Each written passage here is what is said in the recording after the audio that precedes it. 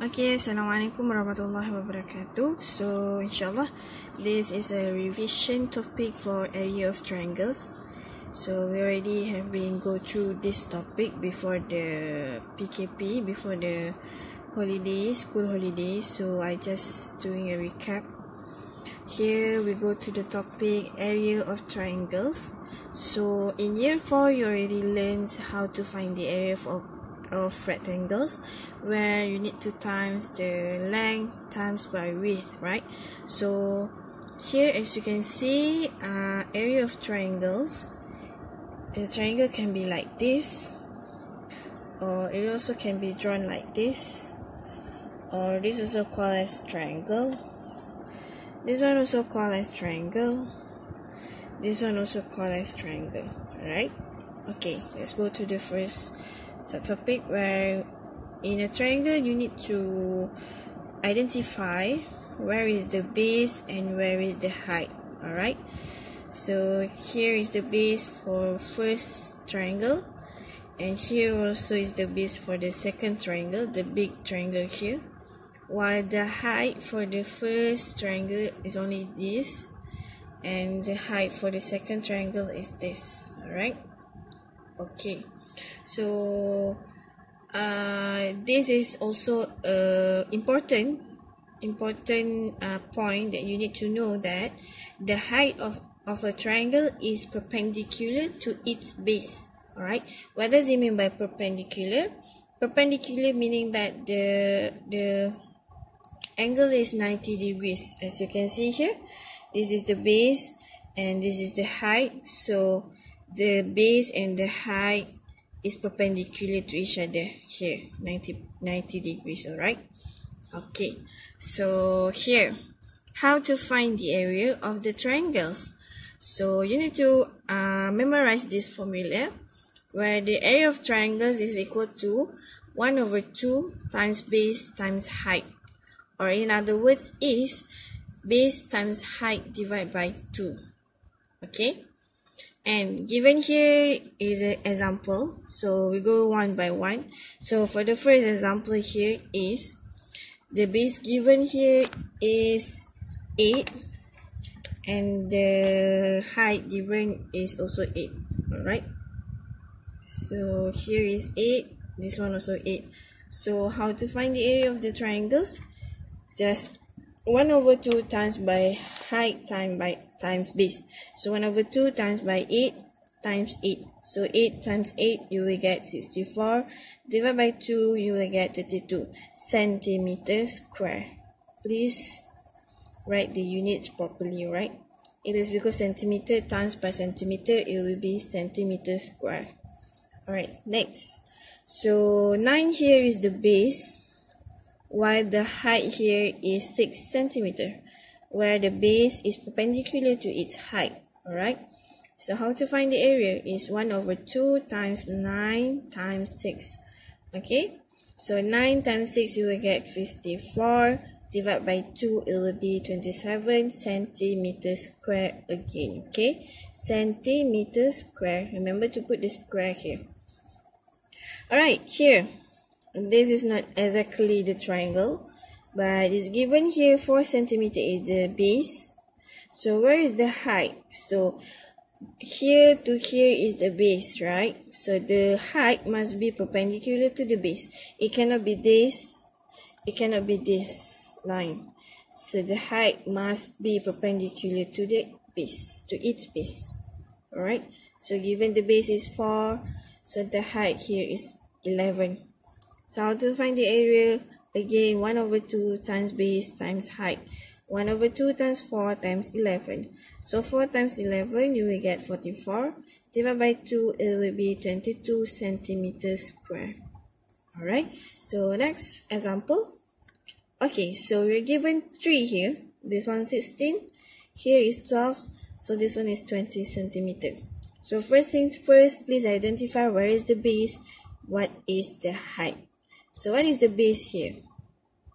Is it 20? Is it 16 or 12? Yes, exactly. The base here is this one, 16 centimeter. So what is the perpendicular to the base here? obviously this 12 centimeter is not 20. 20 is not 90 degrees. It's only about 30 degrees and below. Alright, so the 90 degrees perpendicular to the base is here, which is 12 centimeter. So how to find the area is 16 times 12 divided by 2. Alright, so 16 times 12 you will get,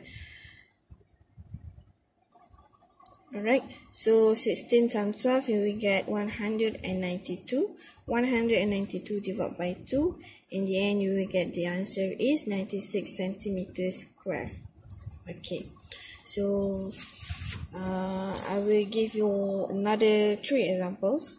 So here, how to find the area of the shaded part in each rectangles. Okay, what does it mean by rectangles? Rectangles is the square, this one, the whole figure here. Right, so the length here is 22, the width here is 16, only from here to here is 12 centimeter. So the question asks you to find the area of the shaded part. You need to know what does it mean by shaded part. Shaded part meaning here, the shaded part by the black color here. Alright, so in order to find this, it can be two techniques to find. For the first thing is you can find the whole diagram here, area of the rectangles, and then you minus with A part here, and you minus to B part here. Okay, can be either two method lah. So you need to find the whole diagram here, minus with A, minus with B, then you will get this shaded region. Or directly find the answer, how to find the rectangles, how to find the triangles here. So what is the base here? So what is the base for this? We know that the whole length here is 22, right? So what is the remainder here? 22 minus with 12, so we're going to get the base here is 10 centimeter. Right? So base here is 10 centimeter. So what is the height? Height must be the perpendicular to the base, which is 16. So how to find the area of the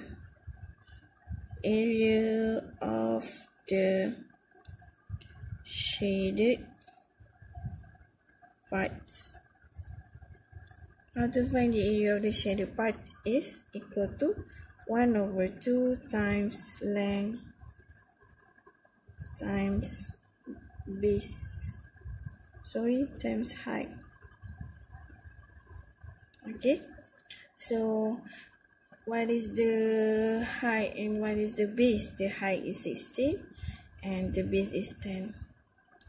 So 16 times by 10, you will get 160 divided by 2. You will get the final answer is 18 centimeters square. Right? 18 centimeters square. Okay, this is the fastest way to find the area of the shaded part. If you want to find the area for the whole rectangles and then minus with A and minus with B, you will take more time to execute the calculation. Alright, so we need to solve this question as fast as you can. So you can, if you can use the fastest way, so just use the fastest way. Alright, okay, let's move to the second question. Here you need to also find the area of the shaded region here. So you can clearly see the rectangles there, right? The triangles here. So what is the base? So the base for the triangle here is 17. So what is the height? The height must be perpendicular to the base, which is 10. Alright, so put the formula 1/2 times base times height, so equal to 1/2 times 17 times 10. So you get the answer is 117 times 10 is 170. Divide by 2, you will get 85 centimeters square. Alright, so for this last example, the question didn't ask you to find the question again asks you to find the shaded region. But if you can see from the whole diagram here, to find the shaded region here, you can do two methods. Right, for the first method is you find the whole diagram here, rectangles, and you minus with the unshaded region. Okay, that is the first method. And for the second method is you need to find the shaded part and also this shaded part.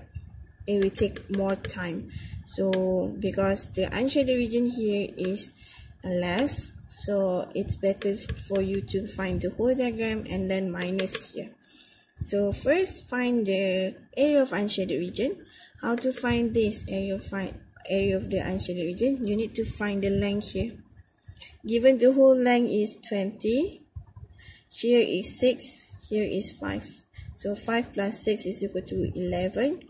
So the whole is 20. So 20 minus 11, you will get here length is equal to 9 centimeter.